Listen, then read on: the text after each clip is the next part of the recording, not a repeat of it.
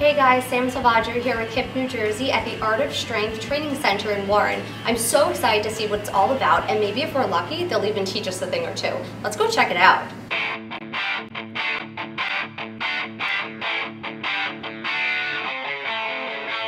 So for those of us who don't know about Art of Strength, give us some description about it. Art of Strength is unique because it's something that was done 100 years ago. We took the roots of what happened in the physical culture back then and added it to the component where Russians came in training with the kettlebell to popularize it again in America. So we have to very carefully orchestrate and compose this arrangement of exercises that will tap into your body's movements that are vital for the success of the sport.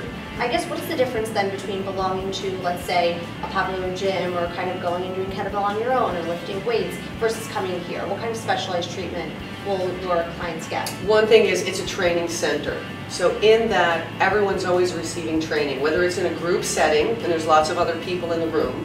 We have a 45-minute session that's designed to cover entirely your whole body. So you should be able to activate and coordinate. What we do is very specialized, and people progress from the vintage tools to a kettlebell much easier without getting hurt. And we're always about form and not get another rep or pick up something heavier. In 3 years we haven't had anybody get injured here. We've competed and we've gone from state to state and place to place, and it became a great opportunity for us to get involved with the new association of American Kettlebell Alliance.